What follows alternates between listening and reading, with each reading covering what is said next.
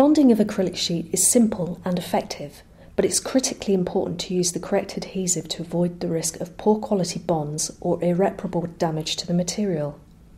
We recommend that you use the Evoplas adhesive chart to ensure you use the correct adhesive for each material. The most commonly used bonding agents are solvent adhesives. For cast acrylic applications like this, where the width of the joint doesn't exceed 20 mm, we recommend Evoplas Tensol 12.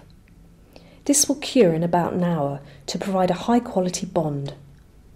If the joint thickness is wider, use Evoplas Tensol 70 to achieve high quality bonds with no weakness or bubbles caused by solvent entrapment.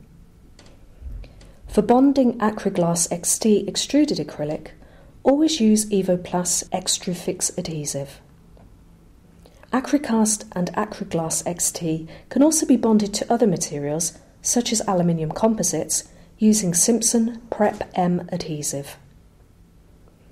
For bonding applications where the joint will be highly visible, UV curing adhesives are recommended to provide high quality joints with no bubbles or imperfections. These adhesives have very low viscosity and allow the sheets to be repositioned and any excess adhesive to be wiped off prior to curing with a UV light source. Another advantage of UV curing adhesives is that the curing is virtually immediate. Accurate curing times can be provided by adhesive suppliers. Another method for bonding acrylic sheet is welding, using a polycarbonate welding rod and heat gun, as shown here. This provides a strong bond, although the finish of the joint is not quite as clean as when using solvent or UV adhesives.